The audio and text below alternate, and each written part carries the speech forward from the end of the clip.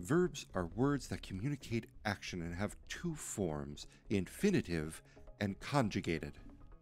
Infinitive verbs are unchanged. They still have an AR, ER, or IR ending, just talking about the action by itself: to run, to study, to eat.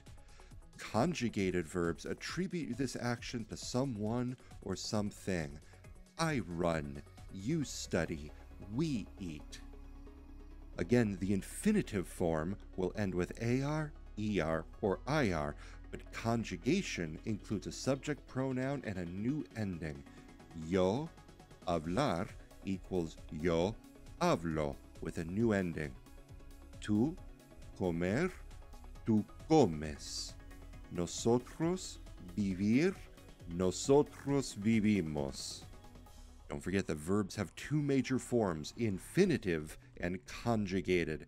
Infinitive means that it's not changed and it still has its ending.